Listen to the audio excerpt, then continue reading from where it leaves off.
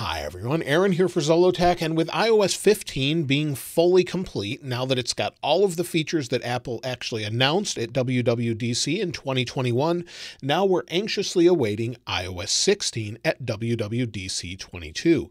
We expect invites for that probably as soon as next week, where we'll have the actual dates for WWDC, where we can expect things such as iOS 16 to be shown, watchOS 9, macOS 13, and so on.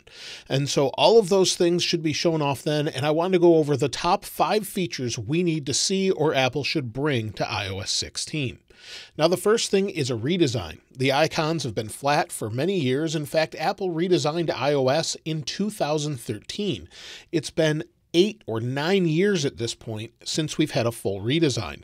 That's the longest time I think we've seen Apple really not redesign something completely in a long time. So the overall usability seems to be fine, but the overall icons and everything are quite stale at this point. They do keep changing the color of the music icons and small little changes here and there, but at this point, it's been a long time since we've had a full redesign, and I think that's something Apple should do.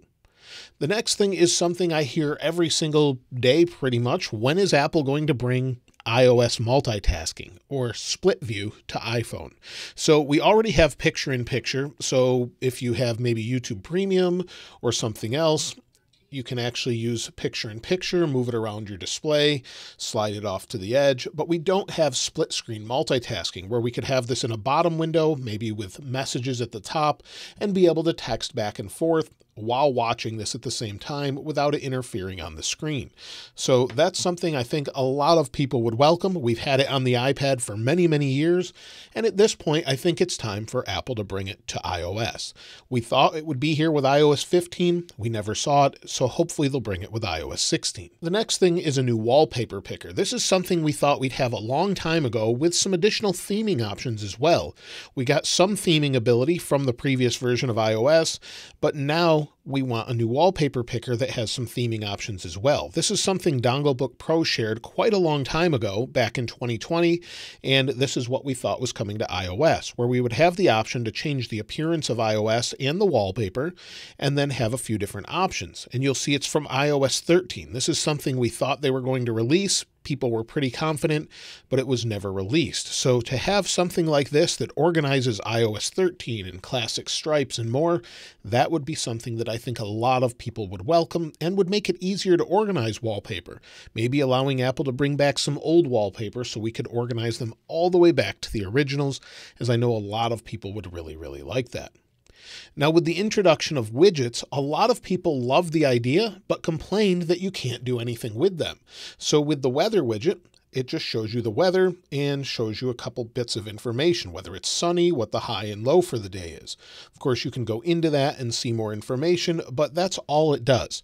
The same is true with the music widget. So here we're seeing the last albums that were played, and maybe if we play something, let me just turn the volume down. We'll play that, go back to the home screen, and it switches, but we have no interactivity, whether that be play or next or anything else.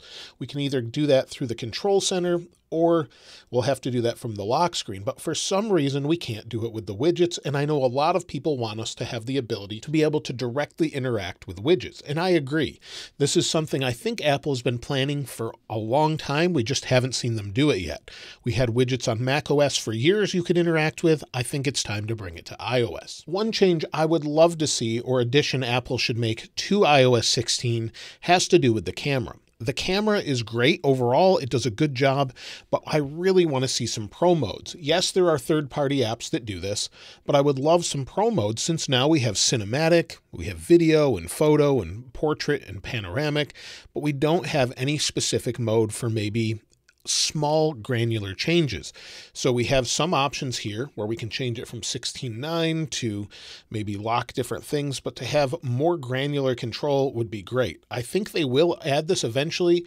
We do have the option, like I said, in other third-party apps. So Apple does give the option to those apps to allow you to adjust or manipulate it how you would like. But at this point, I would love to see them brought right to the app itself. It's getting close with RAW and things like that, but we still don't have full control. And that's something I would love to see. We've seen this on other phones. I would love to see it here.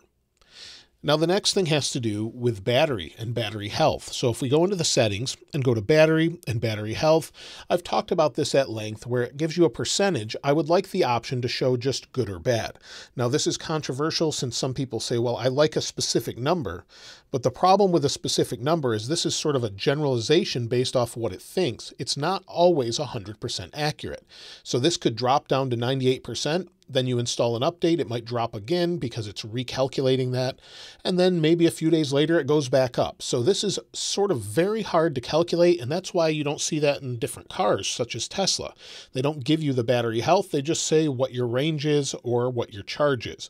It's something I think makes a little bit more sense in this case. And I would love it to say, okay, it's getting close to when you're going to need to replace the battery, and then, okay, replace the battery. That's something I would love to see. Also, maybe more control over optimized battery charging. Some people like to keep their battery between 20 and 80%. You could have additional settings to allow you to do that down here.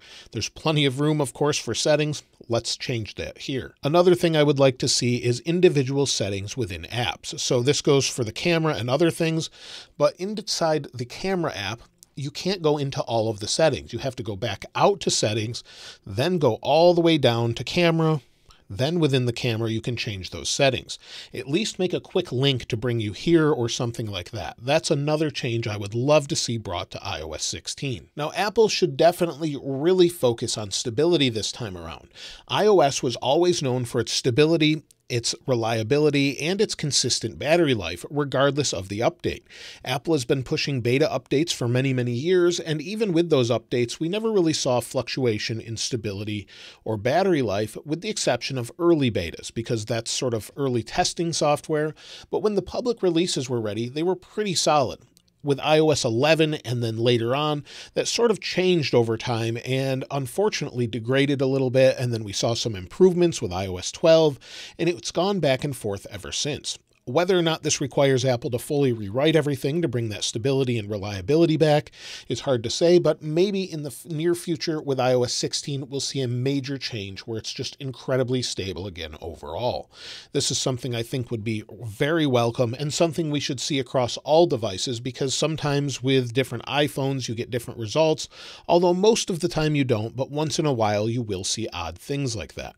So stability, I think, would be priority number one, and then maybe a redesign after that. That's something I would welcome, especially a new control center and much more. Let me know what you think about that in the comments below. What would you like to see Apple change right away with iOS 16? Do you just want more stability and reliability, or do you want a full redesign or more? I'd love to hear from you in the comments below. If you'd like to get your hands on this wallpaper, of course, I'll link it in the description like I normally do. And if you haven't subscribed already, please subscribe. And if you enjoyed the video, please give it a like. As always, thanks for watching. This is Aaron. I'll see you next time.